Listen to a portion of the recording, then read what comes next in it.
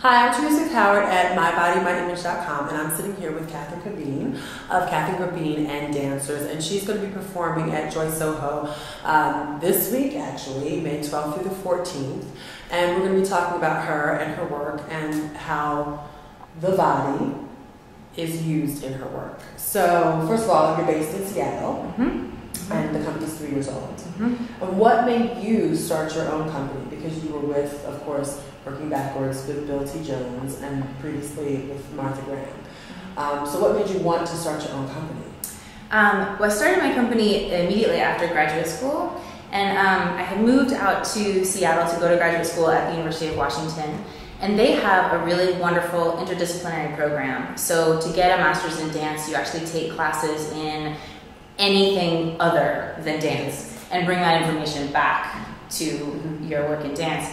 And I met a lot of really exciting people in philosophy, women's studies, art history, digital media, music, sort of all these other fields. And we had these really wonderful conversations while I was in graduate school about all of these different avenues of the mind. And then because I'm a dancer, how those interests and ideas come back to the body. And I got really interested in making collaborative work with these people where we would use the body, my body in particular, as a sort of intersection for all of our ideas about humanity and relationships and time and space and all those sort of base elements of choreography and choreographic work.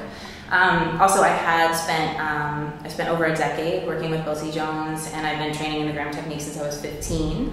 And those two aesthetics are in many ways completely opposite of one another.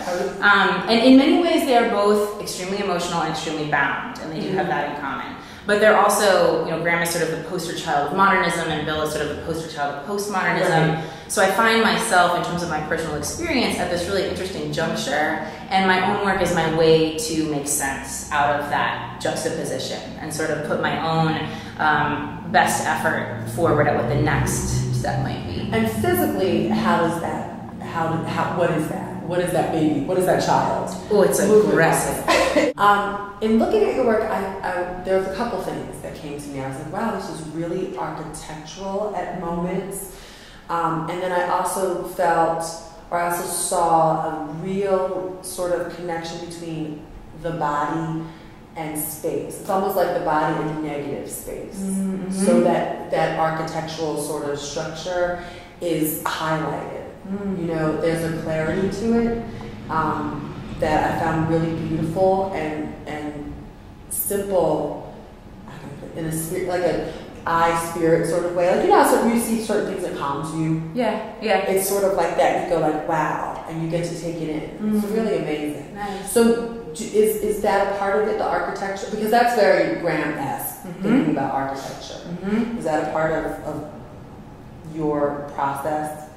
Certainly, and I think that comes from the Graham aesthetic that I've worked in. Bill T. Jones also, although he's postmodern, is certainly a formalist. Right. So that sort of formal relationship to space has informed my work.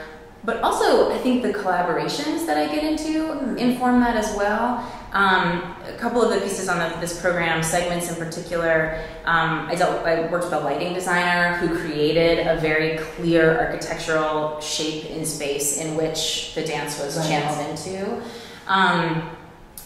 When I work with live musicians, 99% of the time have them in the space, and then they sort of create an anchor around which the rest of the dance has to, have a conversation and live. So those sort of elements that are other than myself affect the choreography. And inform it. Yeah.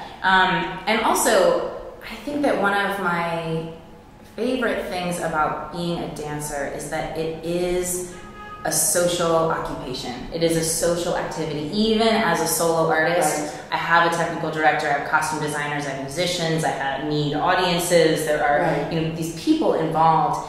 And that sense that you're engaging in something larger than yourself is so rewarding. And that's absolutely why I'm still dancing and making my own work. So then the actual work tries to reach out into that space and definitely be bigger than myself.